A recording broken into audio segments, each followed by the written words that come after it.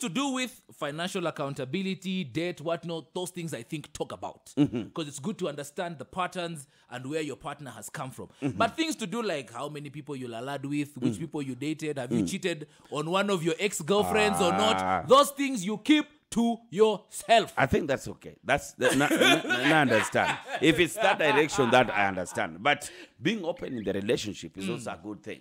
Once or twice, you can always also tell her, hey, you know, baby, hey, this chick, some other day. I used to do I think when you're best friends, that's important. Best friends. Best friends. Yeah. You can be like, hey, you see that kashore? There's a time. Mimi na ye. Lakini wewe, baby. Do you want her also to tell you the people they were with? But you see, now for the crazy people, for someone like me who's known her for 15 years, I've seen all her boyfriends. Okay. After we've drunk with Sam. But then if it's that direction, then keeping quiet is good. And that's the thing I wanted us to ask. Is it okay to tell your partner everything? Does your partner know everything about your life? You know, there's a pal of mine who, just the other day, he was telling me his shorty that he's been dating now about 6 years, 7 years rather. They even have a child together. They have a 3-year-old child together. This chick had told him that her mother had died and that she works in the county. Then the sister, when they were doing that kushoka ya kamwana, where they go and celebrate a newborn baby, blah blah. So the sister is like, oh, I'm sorry, our mother couldn't make it. He's like, yes, I know she passed away. What do you mean she's dead? She's alive.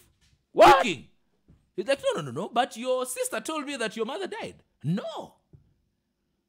On top of that, wait, does your sister work in the county? Which county? Uyana kazi? Whoa.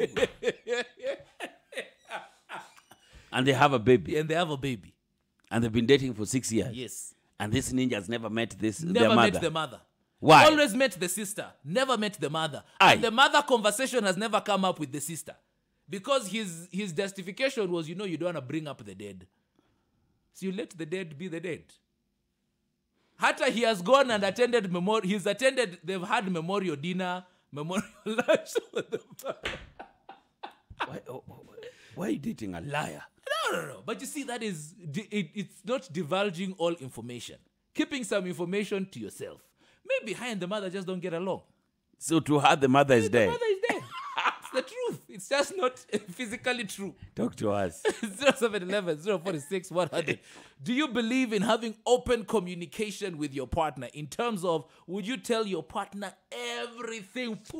Here is Thames with Damages.